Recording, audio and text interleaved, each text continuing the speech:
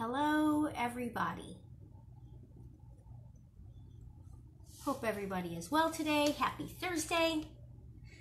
Today we're going to have a fun little project, and if you have more than one kid, this is perfect because it's something really cute.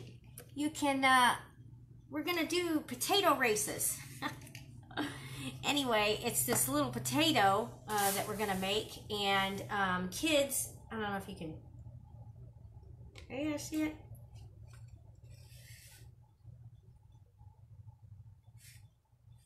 Anyway, the objective is, I didn't have anything to hold it on, so sorry, y'all. The objective is to be able to race your opponent to see whose potato wins, reaches the finish line first. I made a short string, and that's so that I can hold it up to the camera, but if you're doing it, you want a long string.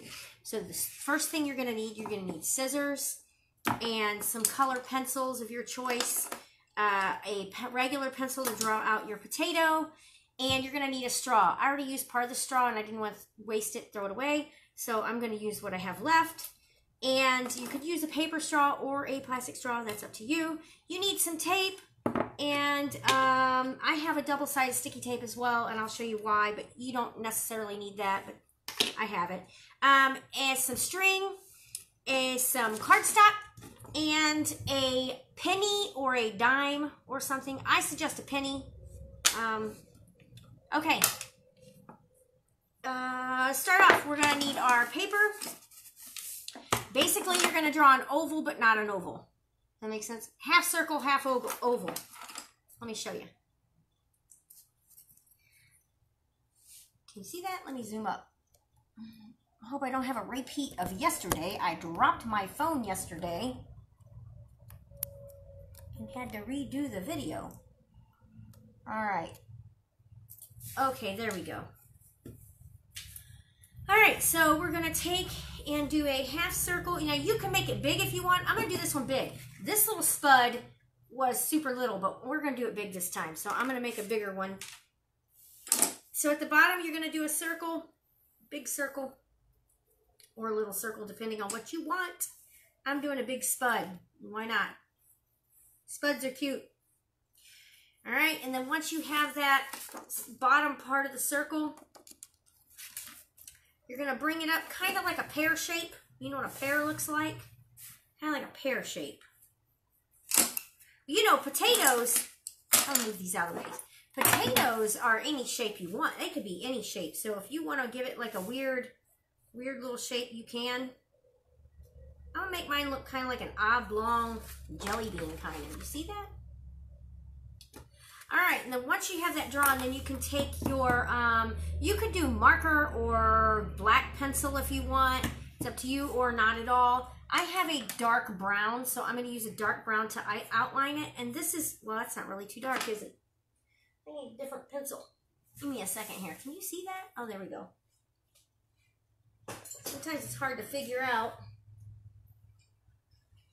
with that camera where I'm actually located on the table. Well, I thought I had a bigger... You know, the black that I have is really... Oh, here it is. I found it. Wow, that was kind of like a needle in a haystack I thought it was going to be. Okay, I'm just going to outline it with black first. And the pencils that I'm using is Prismacolor. I love Prismacolor color pencils. If you don't have color pencil, you can use crayon or whatever. All right, once you have that done, set that aside. Oh, also I said you need pens. If you don't have an ink pen, you can use the black color pencil. I will, however, use the black pen for the face of my spud. Okay, so then I'm going to do that now. So I'm just going to take my black pen or marker or whatever you have. I'm going to do a pen. And I'm going to draw my face. So this is my spud I have now so far. Okay. And then I'm going to draw my face on. So I'm just going to give my face a little, some little oval eyes. with a little smiley face. Okay?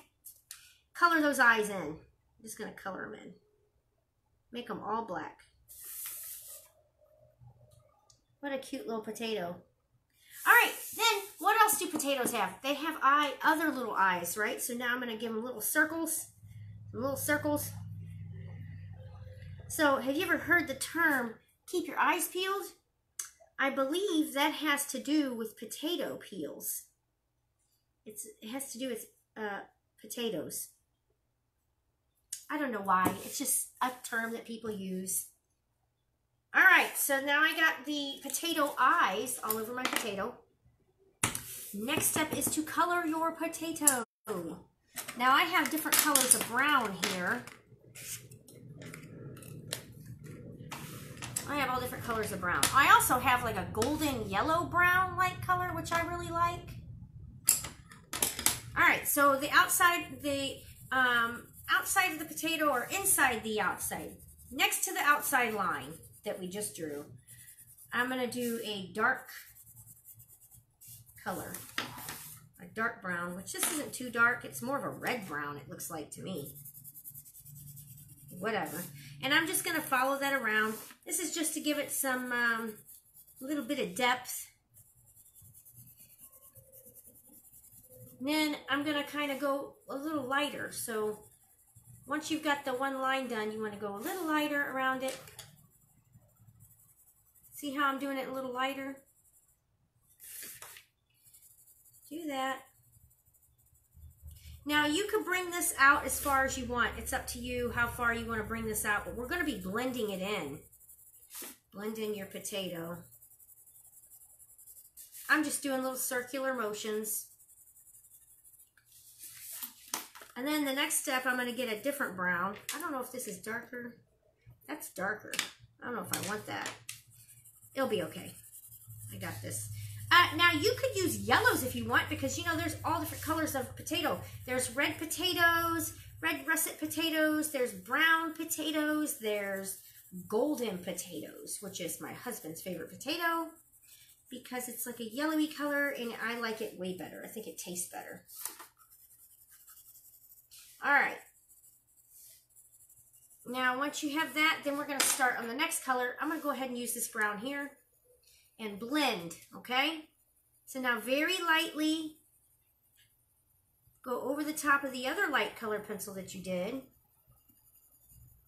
And then you're going to see how it blends. Now these Prismacolors, they blend a lot better than your normal color pencil.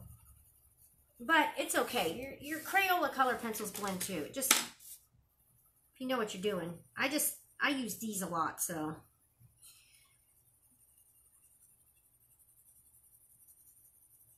And just blend that in. So wonder what everybody's doing today.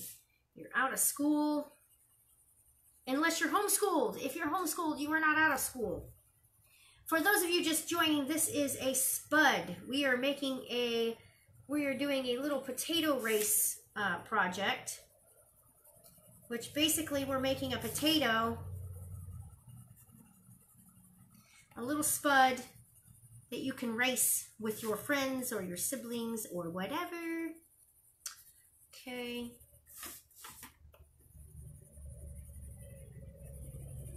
All right, and now that I have that done, now I'm going to go over it with this golden yellow color that I have. Yeah, because you know, sometimes when you get potatoes, they're kind of green still. Yeah. So this one's not quite rotten. He's still green. Greeny yellow.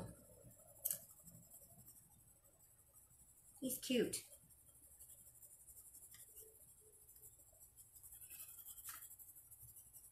All right. And then blend him in a little bit. A little bit of blending. Very lightly.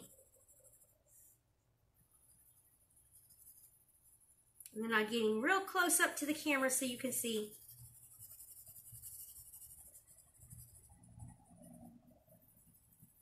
I have a friend that used to work at City Museum in the circus area, and she actually has a potato tattoo. So Super cute. All right, so there we go. There is our potato. And now we're going to cut our said potato out.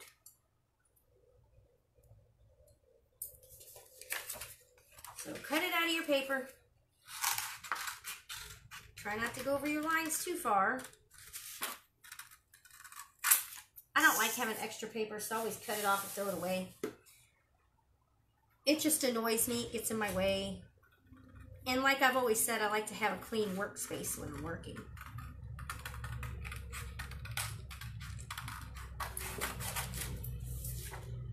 Now, you could probably use that scrap paper for something else, but since I'm at home, I don't want to keep a bunch of little scraps around.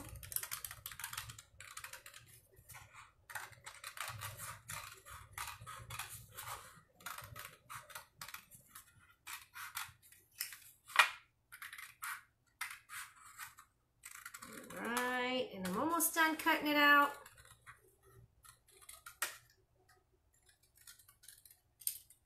There we go. All right, now we have our potato cut out. Next step is to take our straw, and you're going to flip your potato over, and you're going to cut your straw. Now I have this little one, so try to make it the same size. And basically you're going to tape your straws onto your potato. You got to make sure they're kind of even, okay? All right, so I'm going to have this tape right here.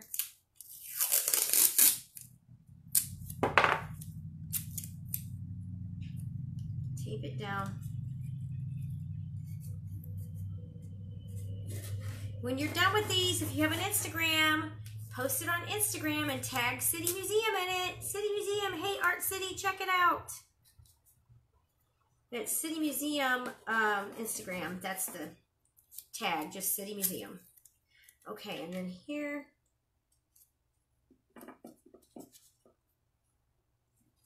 Just tape that on. Make sure you got it good. You don't have it on there good. It might come off.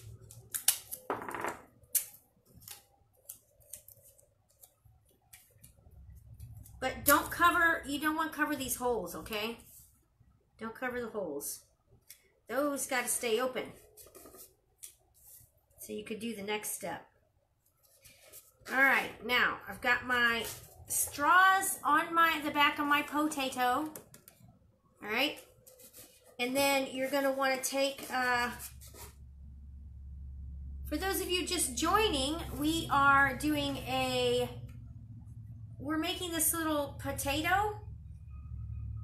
You could do whatever you want. You could do snails or whatever, rocket ships, robots, whatever you want to do, you can make. It don't have to be a potato, but I just thought the potato was kind of cute because, I mean, potatoes don't race. They have legs or arms. They have eyes. They have lots of eyes. Anyway, so this is what we're making. We're doing this little potato race thing, okay?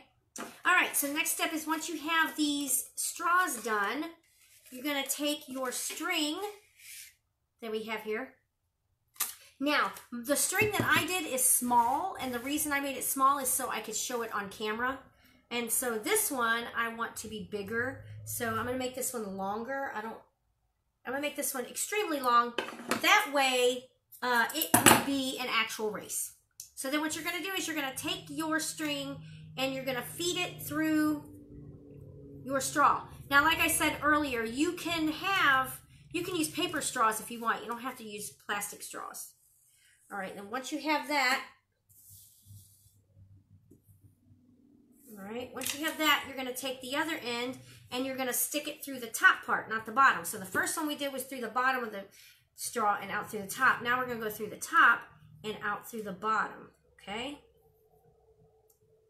So now how it should look, let me move my other one here. How it should look is you should have this loopy at the top, okay? And what that is you want to hook the loop to something. So like a door hanger, or if you have more than 2 people doing this, You can have one person hold it while the two race. But the deal is to have this attached. So I'm going to put this over the camera here for a second so you all can see it. And then I'm going to pull back the... Oh, wait, before we get started, flip that over. That penny or that dime that you had, I'm going to use my double-sided tape for this. You're going to stick that to the back of it, okay? And the reason being is that helps to give it a little bit of weight. Okay? There. Now that's the last step. All right, now let me zoom out a second so I can show you what we're doing. It looks like my potato has legs. How funny. All right, now the whole idea to this... Oh, good, it's attached. That's good. The whole idea to this is to pull. See that? And maybe if it's bigger, you might need like a nickel or a quarter or something. But whole idea is to get your kids together to try to get the to see whose spud reaches the finish line first, right? So that's super cute. And you could do it with rocket ships or whatever. Man, kids go crazy over these. They think they're a lot of fun. It's a lot of fun to do these. Anyway, so that's what I made today. We did racing spuds today. How fun. If you want any information on City Museum, you can go to citymuseum.org and check out all the information for our tickets. Facebook, like us, any of our videos that you want to see in our archive videos that we've done throughout the past few months and so on will be on Facebook and citymuseum.org. So if you want to see more tutorials by me, I have a whole bunch of them on there, months worth of them. And also we have videos of our bug room, slide rides, all kinds of things that we've done. And just go check them out. It's a lot of fun. Like them, comment on them. It's really cool. All right, until tomorrow, because today is Thursday. Tomorrow I'll be doing another show at 11 o'clock. I'll see you then. Have a great day and happy spud races.